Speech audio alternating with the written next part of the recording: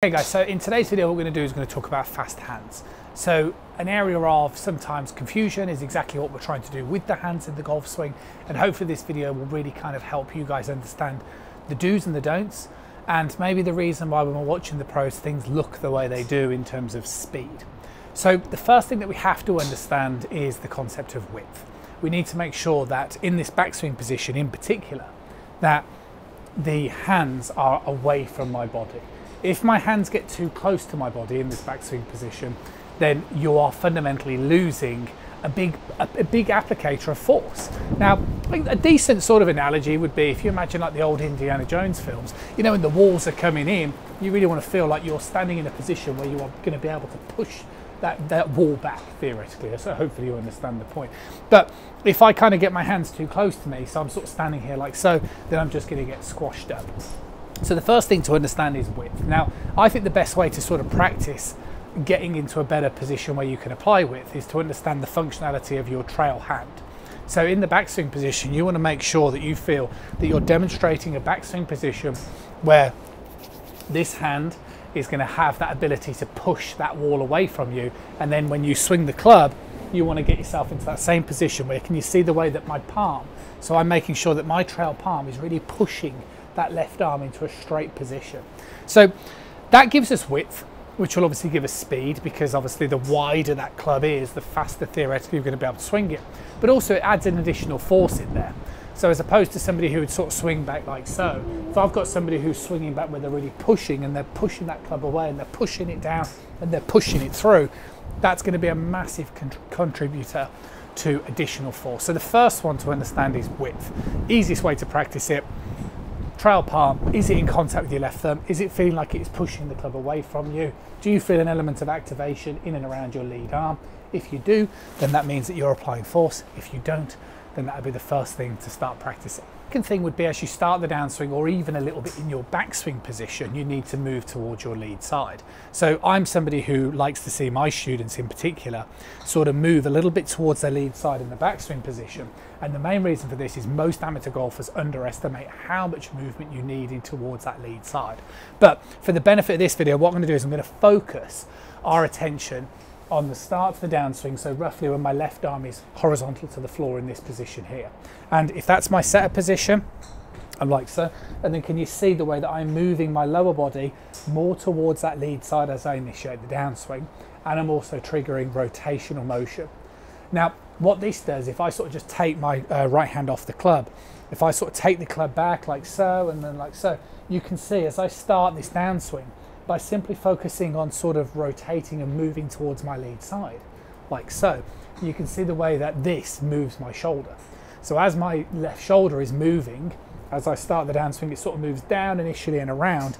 That's what moves the hands. So one of the reasons why the hands move a lot between the top of the backswing and the start to the downswing is because that's when the pros are rotating at their fastest.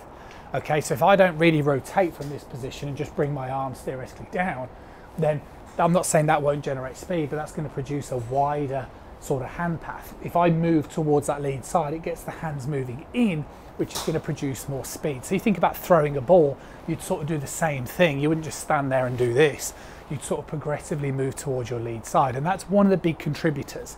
So if you theoretically have good width and good arm structure, where you're applying a nice force to keep that club nice and straight, similar to what I'm demonstrating here, well, if you can contribute then a nice rotation in transition where you're moving progressively to your lead side, that's going to help the hands come more in, which is massively going to be a big contributor to speed. Now, there's something else which will play a big role in what the hands are doing at the start of the downswing, and it's this arm here.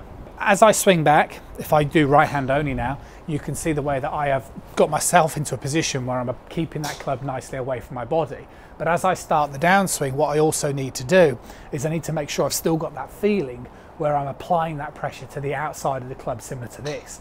However, this doesn't want to be moving away from my body. Okay, so you can see the way that my upper arm needs to move down to the side of my body. So if you can now imagine that I've got all of those three things happening, I've got my hands applying nice width away from me in the backswing, and then I've got this nice movement towards that lead side as I start the downswing, whilst I also then allow my upper arm to move to the side of my body. And all of those sort of three things are going to really help generate a lot of speed, particularly in the start to the downswing. So as I've spoken about a lot, the reason I started this video on the idea of width is that this arm needs to be applying pressure outwards, okay, like so. So I'm not saying that I want to start my downswing like this, but what I'm saying is I don't want to necessarily have this moving away.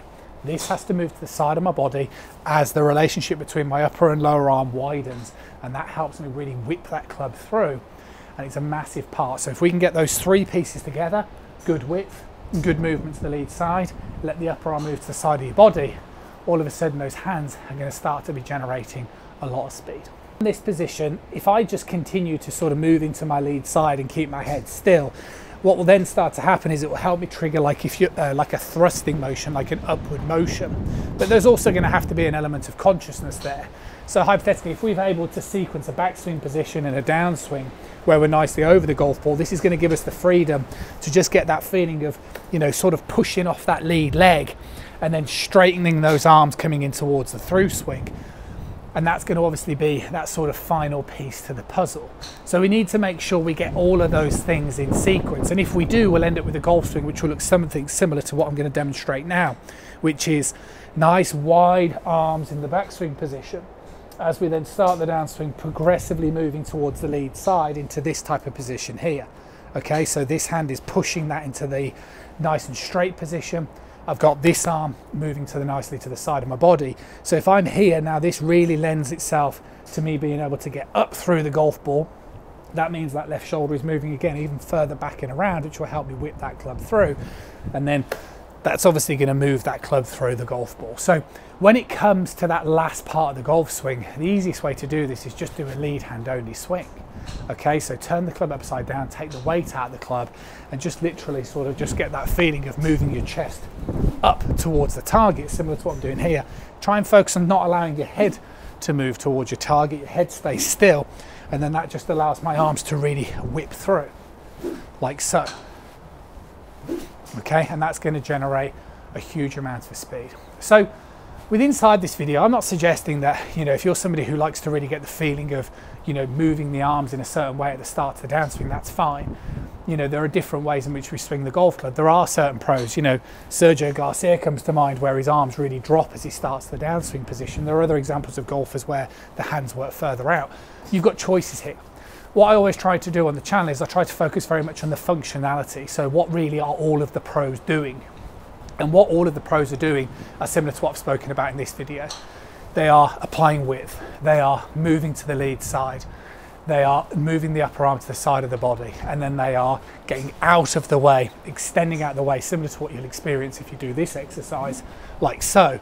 And if you can obviously put all of those things together, what will then happen is you'll produce a lovely sequence. And what tends to happen when we look at things that have a nice sequence is it doesn't look like the hands are moving very fast, although ultimately they are, because they're being manipulated by all of the things that I've mentioned in today's video.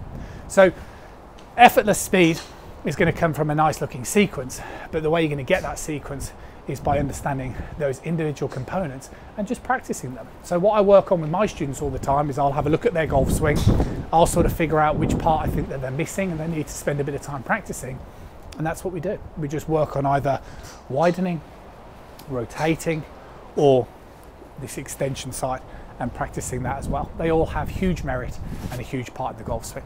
See you guys soon.